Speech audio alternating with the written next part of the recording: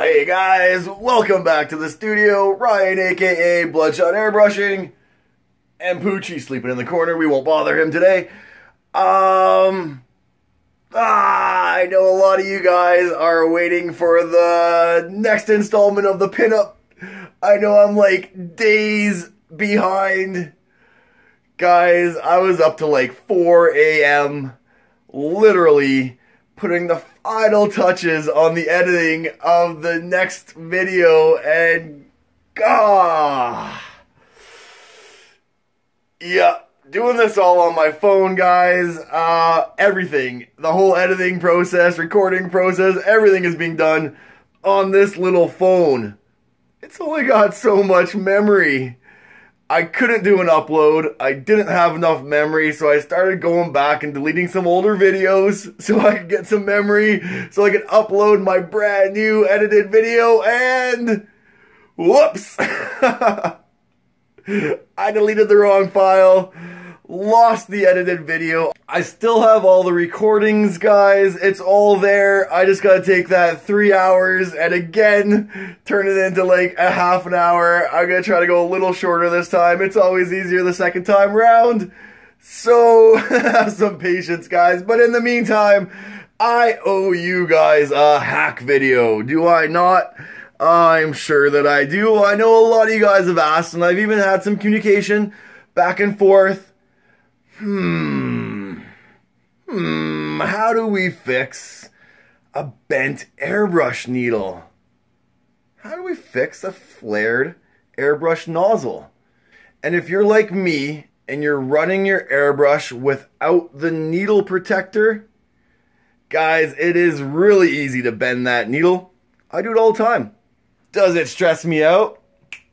You know it don't. Alright guys, so let's get right into it. I'm gonna get my brush out, I'm gonna explain a little bit, throw you guys on the tripod, and I'm gonna give you some tips, guys, to get you through this. I know it can be frustrating, and sometimes it's like, I can't work, my needle's broken, my brush isn't spraying, I got deadlines, I gotta wait for a new needle to come being shipped to me. If you're in Canada, it's hard to get these things. Alright guys, none of that. We just handle this on our own.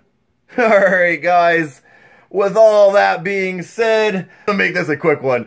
I still have that days of editing that I lost. Alright, I'm not gonna stress over it. We'll make it happen. Alright guys, let's get into it.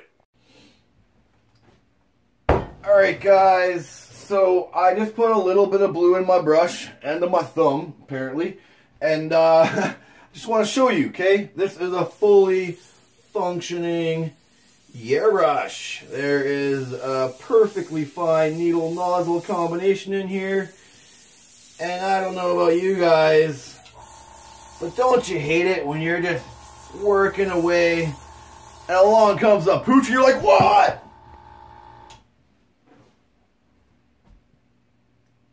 I didn't even bend it.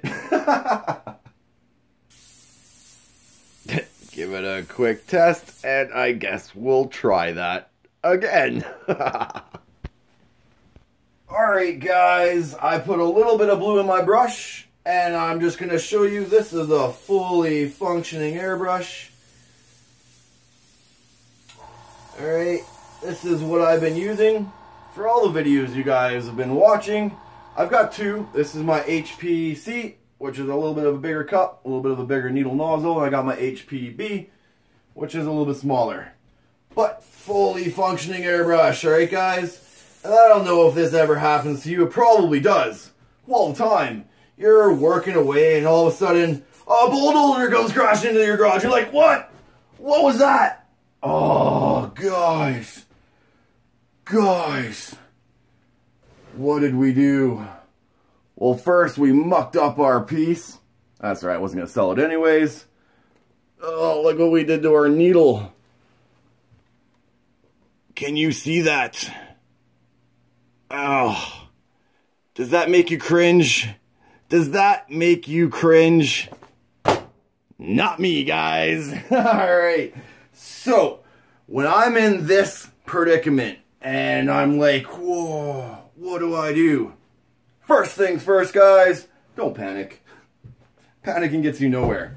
My handiest tool for fixing airbrush needles, guys, is a pair of needle nose pliers, but teethless. Alright, so this is just flat.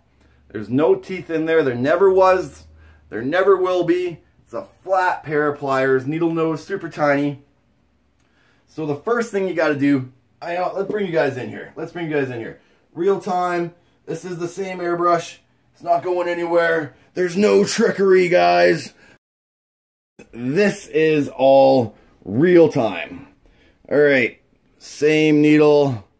I hope you can see that little bend. Alright, guys, so what I do first, you do not want to try to pull that needle out at this point, guys. If you do, well, you'll flare your nozzle. You know what? The nozzle may be flared from this accident anyways. We'll get to that. So the first thing you gotta do, guys, carefully, is you're just gonna take that needle, bend her down. And you see, I didn't actually twist the pliers. I held the pliers perpendicular, guys, and just gave it a little pinch.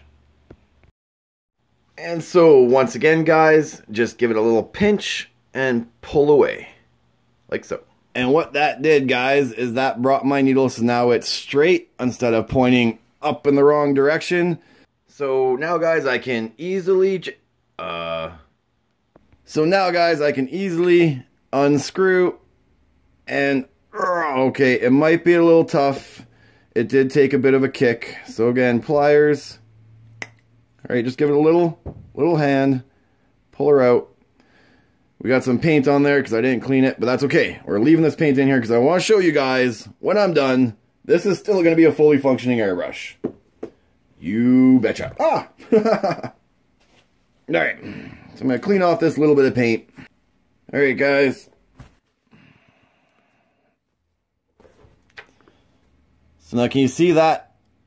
That thing is mangled. It actually has two, not one, but two bends in it. All good, guys. So what we're going to do is we're going to go back to our needle nose pliers. And all I do is I pinch that needle down, okay? Making sure it's perpendicular at a nice 90-degree angle, guys. And then I just lightly roll it while I'm pinching on my pliers, okay, guys? So I'm pinching, I'm rolling, and I'm pulling it out. I'm going to quickly give it another quick cleaning here, guys. Check her out, and then back at it, guys. Ever so carefully, ever so gently. Taking your time, guys. No need to rush this. Checking it. Back at her. And you just keep finessing it. Alright. Until... Now, again, guys, this isn't perfect, okay? So now it still has that little bit of a kick to it. But is getting a heck of a lot better than what it was. So, next step is up to you guys. I've done it to where I've gotten this pretty straight with just the pliers. So you can keep finessing that. Keep pulling it through. Keep working it. Work it, girl. Okay, that didn't just come out of my mouth. But it did. Do me a favor, just pretend you didn't hear that. And as I'm twisting, I'm kind of clamping down on the pliers, okay? So it's not always constant pressure. Sometimes I'm just kind of repeatedly clamping down on the pliers as I'm rolling it.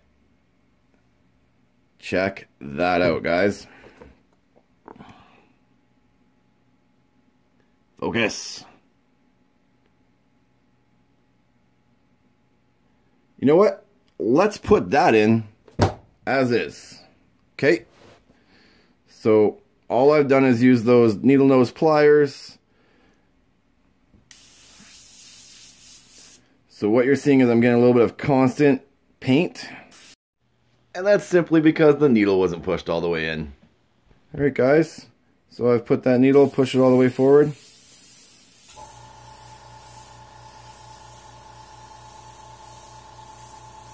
It's not as good as it was. It's a little bit skippy, but guys, if you need to finish your product, or if you need to finish your project, there you go. All right, one step further, guys. Wet sandpaper, okay? This is 800 grit, wet or dry. You can use a little bit of water. Have it on a nice flat surface, guys. What I like to do is just sort of, again, all I'm doing is pushing down a little bit with my finger and just rolling it over the sandpaper. Keep on rolling it, guys, and you're just going to polish off that surface. Even better. Take it to the next step, guys. If you've got a polishing stone for sharpening stone for knives, same sort of thing, guys. Just a little bit of pressure, and all I'm doing is rolling that needle. Roll your, yeah, you get it. You get it. And you can do that a few times, guys, until you feel like you've got yourself a nicely polished needle. Now, that's our needle. Okay, this thing is as good as it can be. All right, we'll do that. Put this back into the airbrush carefully. And let's see if we've got rid of that skipping pattern, okay? So when I say skipping, you can kind of see here how it's kind of going instead of right here where it's kind of a nice, right here where it's a nice line. So let's see if we got rid of that.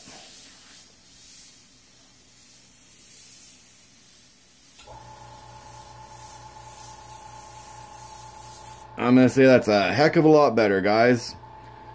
What probably happened is as my needle bent, my little tiny nozzle on the inside probably flared up a little bit.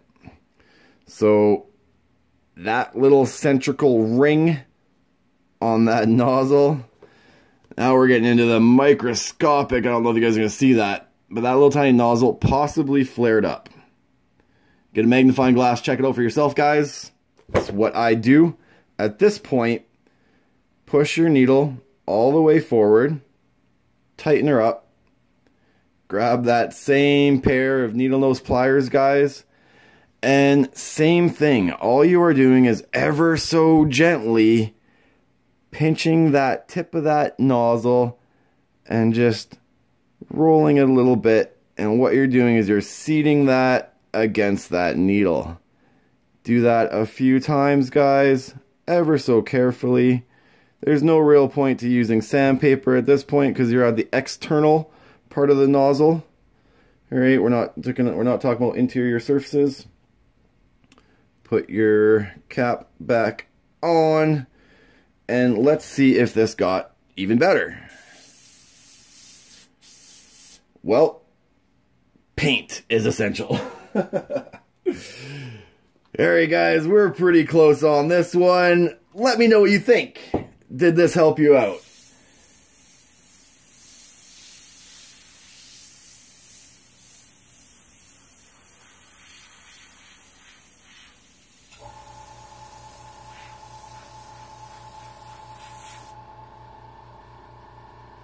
Rock and roll.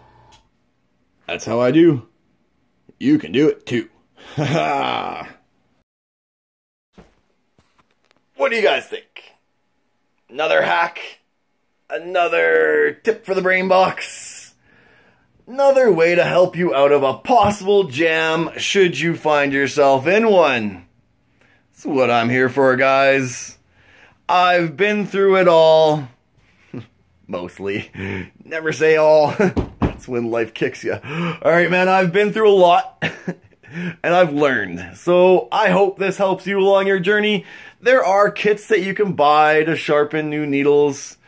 To get yourself a sharpening stone, guys, is about the same price as a single needle. So maybe it's more efficient to buy one of those and reuse it. And guys, here's one more thing. I don't throw away any of my needles.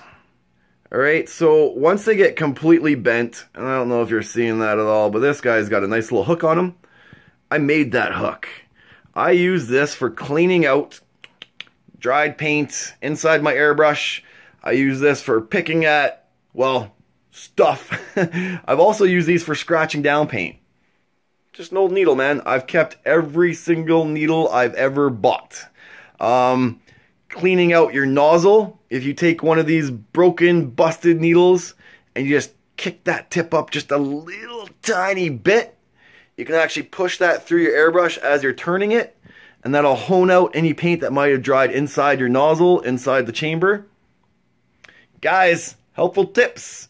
Sorry about the lighting on that one, but my arm is getting tired. I hope you guys are inspired. And with that one, guys, we'll call that a hack. Alright, man and ladies and peoples and beasts of all kinds. As always, like, follow, subscribe. Thanks for coming along for the ride. Cheers. And there you have it, one more video to save you some dollars, guys. Be sure to check out the beginner series if that's where you at. Project tutorials if that's what you want to see. And thanks a lot for joining me. Cheers.